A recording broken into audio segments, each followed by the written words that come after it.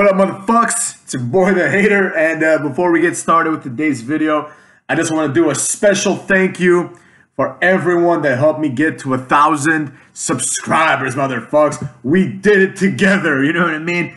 Now, here's the thing about that, little known fact, one of my goals was to see if I could get to 1,000 subscribers within any given period of time, but without any kind of help. So as I've said previous times in this channel, no one from my personal life follows me or is subscribed to this channel, right? Unless they're lying to me, you know what I mean? Like 4 or 5 people know, and like 2 people know the name of my channel, right?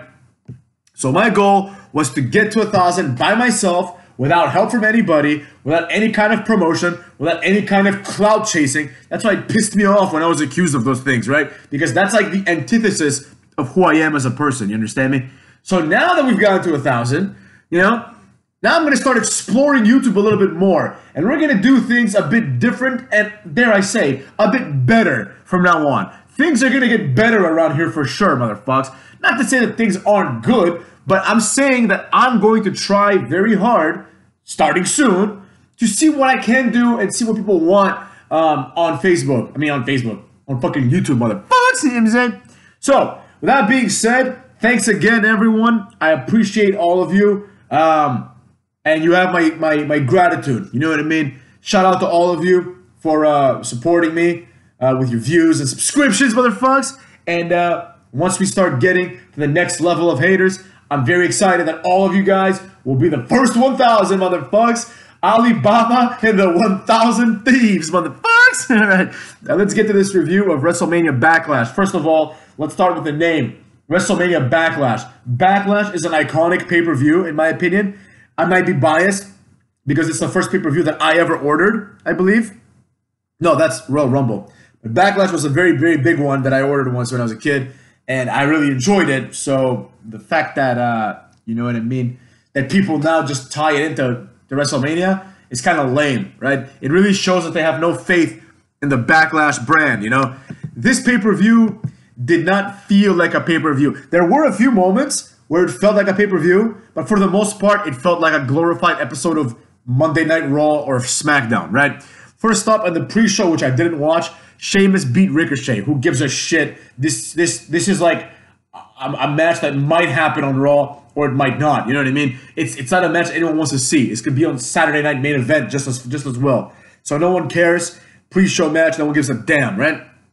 Next up, we have Rhea Ripley versus Asuka and Charlotte Flair. Just proving once and for all that there's no continuity whatsoever with respect to women's wrestling. Last year Charlotte Flair is beating up Rhea Ripley, and now this year Rhea Ripley is beating up Charlotte. Same thing's going to happen next year. Next year Asuka's going to be beating up both of these broads. You know what I mean? There's no continuity. It's just like this year we've decided that Bayley's going to be the champion. Next year we've decided that Sasha Banks is going to be the champion. There is no reason why Bayley was so good last year and wasn't good this year. You know what I mean? So whatever, it is what it is. And it's fine. It's fine to kind of downgrade someone down the card. No, there's nothing wrong with that, right? But then to upgrade them again in a few years makes no sense to your boy, all right? Next up, we had Rey Mysterio and Dominic Mysterio versus Dolph Ziggler and Robert Roode. I don't know why this match was not a WrestleMania match. It should have been. You know what I mean? Did we really need to see all those WrestleMania matches and not have enough room for this one? I don't know. This actually felt like a WrestleMania moment in the making. You know what I mean? So with that being said, I don't understand why it had to be essentially a throwaway match on this throwaway pay-per-view. I mean, let's call it like it is, So it's very, very odd to me that they went this route with it, because this match actually has a storyline of sorts. It has a payoff. It has good wrestlers in it. So I don't know why this match couldn't be in WrestleMania, but Natalya and Tamina in a tag team turmoil match should have been there.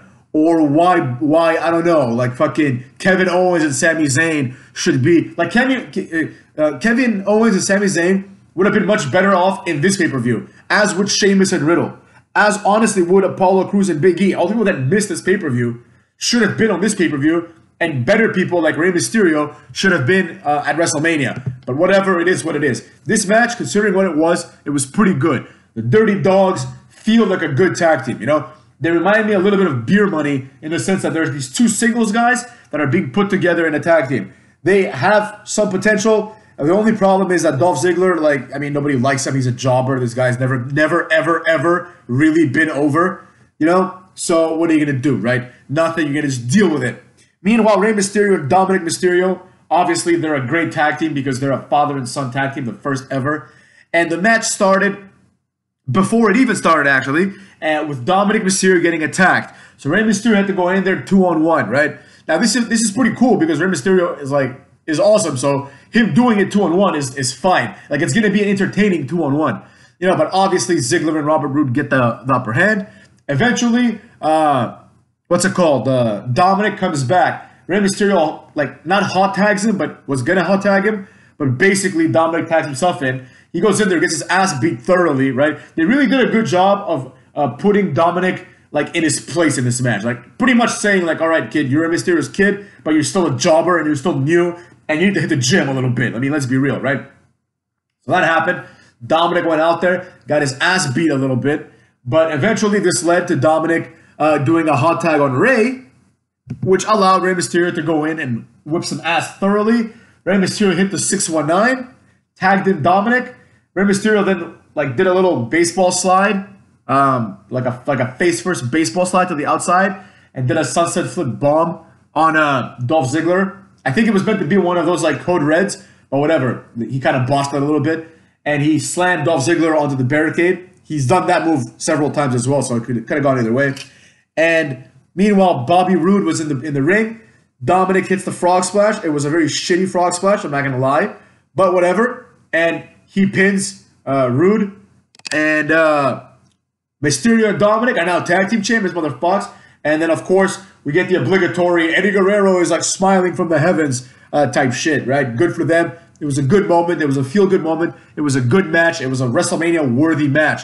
And WrestleMania would have had to been like 5-6 minutes shorter, but it would still deserve to be there. Speaking of WrestleMania, we now had a follow-up of the Damian Priest-Miz feud, right? The Lumberjack match. Throughout the whole night, John Morrison was running around trying to, like, find the Lumberjacks and talk to them, but they were all zombies, right?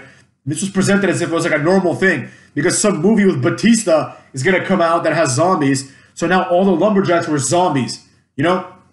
And they're, like, chasing Morrison backstage and all that other shit. And I'm just thinking to myself, and then, like, Adnan or whatever, one of these jabrones, one of these, like, new announcers, he's like, well, let me explain why this might be. Batista said on Twitter, like, get the fuck out of here. Batista said on Twitter, I don't give a fuck what he said on Twitter. Batista's on Twitter, he was like, I'm not gonna be able to make it, basically because I have better things to do with my life. But some of my friends are coming to WrestleMania Backlash. And that's clearly what he meant, was that the zombies were gonna go there. Now, all right, that could be fine and it could be cute and funny if the philosophy was, okay, like the zombies came in here, right?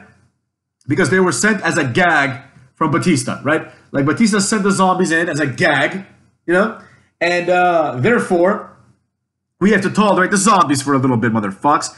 So that made sense from that perspective, you know what I mean? Like, he sent, like, a gag gift to WWE to promote his movie. But no, like, Adnan and, like, all these people are, like, hiding from the zombies. Like, they're pretending they're real zombies.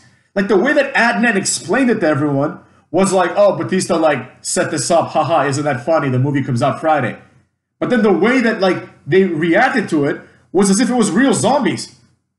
And also, they keep saying how The Miz should be Johnny Cage. No, The Miz is, honestly, he's too bulky to be Johnny Cage. I mean, typically I'd be okay with it, but based on the last Mortal Kombat movie, The Miz is like 95% like bigger than everyone there. You know what I mean? He's almost twice the size of everyone, and he's like 95% bigger than the only one that might be bigger is the Jax guy. I don't think he's bigger than The Miz, but like compared to like the Liu Kang and the new guy, the Cole, The Miz would look like the Great Khali next to these jabrones. You know, it would be like, oh, Sub-Zero is gonna fight The Miz, but like, or Johnny Cage, and The Miz plays him, but The Miz is like 50 times bigger and stronger than him. It's fucking stupid, you know. So there you have it. That happened. No one really cared about that. Next up, Damian Priest won. Who cares? We had Bianca Belair versus Bayley. I completely skipped this match, just like I skipped the other women's match. Bianca Belair won. She used her hair somehow. Like, I mean, this has fallen flat. Like, no champion in WWE today, except for maybe Roman Reigns, is good. Let's be real. Like, even Lashley, like, it's fallen flat. Like, he's had, like, an uneventful title run, right? What ifs, motherfuckers? What ifs? Bobby Lashley beat Braun Strowman and Drew McIntyre in what was, like, a decent match, considering these three big motherfuckers. Drew McIntyre did a Michinoku driver on Braun, which was pretty badass. Like, it was almost unbelievable, but he did it. Lashley hits a spear and he wins. Great. No one cares. Like, what is there to look forward to with Lashley anymore? He's gonna keep doing this same shit again and again? He's not over, you know? Like, there's no benefit to someone beating Lashley at the end of this, you know? And quite honestly, I expected more from him. Now, I'm not saying there's more he can do, but I expected more. I expected more interesting things, you know? This is not interesting. Wrestling Drew McIntyre for 9 months is not interesting, cucks. Next up, we have Roman Reigns versus Cesaro. This was a pretty good match. Now, here's the problem with this match. First of all, the other Uso, I believe his name is Jimmy. This guy has, like, he must have hair extensions because last I checked his hair was short, but maybe he just started growing it back again, right? This guy, but it's like really long, you know, it's like way longer than Jey Uso's. I don't remember when they cut their hair, how long ago it was, but nonetheless, this guy now has long hair and it's like yellowish brown. It's like a weird brown, like it's not his natural hair color, right? He's like dyeing it, I guess, to have his hair look more like white people hair. I don't know what other explanation there is. You know, these guys, like, for two proud Samoans, they're really leaning on like blue eye contacts, right?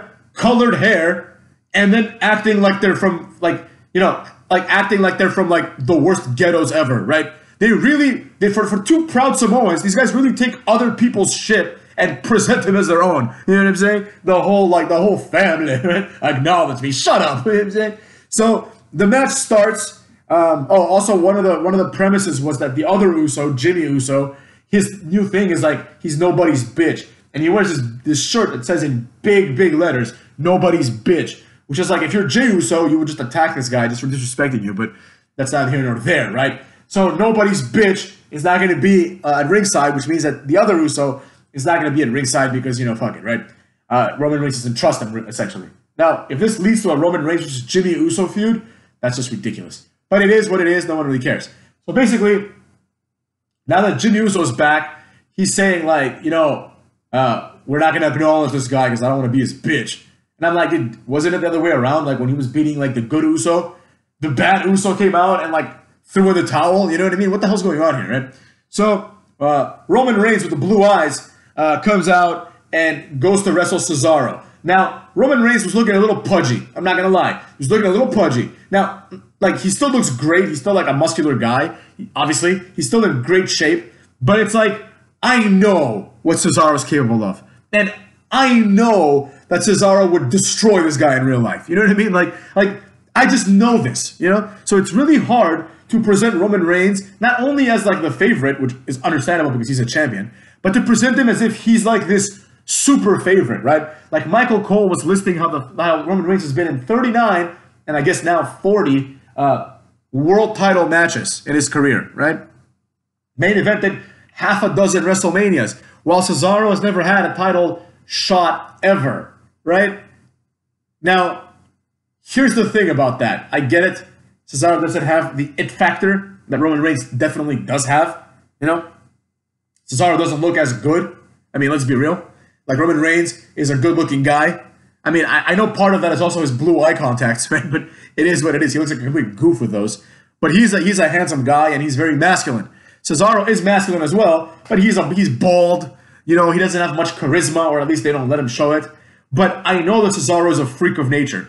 And I know that if Roman Reigns and Cesaro played like 100 random sports, Cesaro would win in all of them. Like, I don't even think Roman Reigns would beat him in one. You know what I mean? Like, I think Cesaro is just superior to Roman Reigns athletically and, like, on an instinctual level, right? So it's like, I know Cesaro's stronger. I know Cesaro's faster. I know Cesaro has more cardio. I know he's tougher. You know what I mean? Like, I know all these things are true about Cesaro. Like, I know he's more athletically driven, you know? And he's more, like, he has better timing and all these other things. So it's like, even though Reigns might be a bit bigger in terms of, like, his width, like, Cesaro would obviously whoop his ass. Like, it's not even close, you know? In my opinion, at least, right? Like, Obviously, I understand that being a badass in real life and being good at wrestling means absolutely nothing. Because if that were the case, then people like Riddick Moss or Mojo Rawley wouldn't be jobbing to like, I don't know, R-Truth, right? Who's like half their size. Or wouldn't be jobbing to like Tozawa. You know? They'd be beating up people like Roman Reigns. You know? But it is what it is. But nonetheless, it was too hard to really accept the difference, the disparity of the booking. Where it's like, dude, Cesaro is probably one of the toughest guys you have. And he's out there. This is his first main event. And here's the problem. It's not just like his first main event. It's he doesn't deserve the main event this time. You know, Cesaro didn't get this nice organic push. He's literally a Smarks wet dream, you know? He's just a guy that's like, okay, we're going to give it to him now because he's been around for a while. You know, I often speak about the Mark Henry situation where people like Mark Henry stay for a while and then they get rewarded with a good push storyline when they become champion, right? Like Mark Henry's Hall of Pain push is very memorable, but it didn't just start out of nowhere. It explained itself. You know, this thing, what like the whole Cesaro thing is like Cesaro's been waiting his whole moment for this opportunity. What? Why hasn't he been fighting for this opportunity? How about win the Royal Rumble once in a while? You know, and you would have your title shot. So like, it's not like he's been held down because in kayfabe there is no you're being held down. In kayfabe, it's like, dude, every year at minimum, every year you have an opportunity to go to the Royal Rumble. Now, if you can't win it, you can't win it. You're not good enough, right? You know, someone's gonna win it. Roman Reigns just won it. You know, but they kept talking about how Cesaro does this for a passion and Roman Reigns does it for the paycheck, which is weird because plenty of times that hasn't been the story, but that's either here or there. So basically, Cesaro's first opportunity is just gifted to him by virtue of the fact that there's no one on SmackDown to wrestle Roman Reigns. That's what it is. You know? The match was pretty good, though. There were a lot of false finishes, but a lot of the false finishes were basically Cesaro like almost passing out or not passing out or fighting out of the guillotine or not fighting out of the guillotine. There was a lot of that going on. You know what I mean? But nonetheless, they were effective. And I think they were more effective than kicking out at 2.5 because they actually weren't that impactful. Like, you know, you're not going to get these like super cheers, but it was like, it did give you that idea of like, oh, it's almost over. It's over. Like Cesaro can't do anything else, you know? So, but he got out of it more times than I expected him to, I'm not going to lie. Long story short though, Roman Reigns put the guillotine on him and made him tap out. Or not tap out, but he like passed out, I guess. So that was the end of that. After the match, Seth Rollins comes out. This was really stupid. Rollins comes out and laughs in Roman Reigns' face and then attacks Cesaro. I honestly thought Rollins was going to turn face and attack Roman Reigns and be the next challenger. But he just attacked Cesaro. He just remained heel. It was really weird. Because it's like, why would he do this at a pay-per-view? This never happens at a pay-per-view. You know? But whatever, it is what it is. Like, I guess it made sense just because this felt more like a SmackDown anyways. So whatever, right? The show was absolute trash. I wasn't entertained by it at all. The fact that WWE has moved away from the pay-per-view model really shows with events like this. It really shows. Like, if you compared this to Blood and Guts, AEW Blood and Guts is like obviously better. You know what I mean? It obviously was better. It obviously felt like a bigger deal. And that was just an episode of Dynamite. So WWE's big events are not good, motherfuckers. They are not good. And next up, what do we have? What do we have? I don't even know what we have next. What do we have next, motherfuckers? So there you have it. I mean, I don't know what to tell you. We have, I guess Hell in a Cell is next. I don't know. No one cares. And it looks like still no audience for Hell in a Cell. Anyways, motherfuckers, that was it. Sorry if this video felt a little bit unmotivated. It kind of was, because this pay-per-view was unmotivated. Yeah, like, I honestly, like, if I could go back in time, I wouldn't watch it. So if you're someone that hasn't watched it and is debating on watching it, just don't. You know what I'm saying? Do yourself a favor, cut and don't, motherfuckers. All right, see you guys.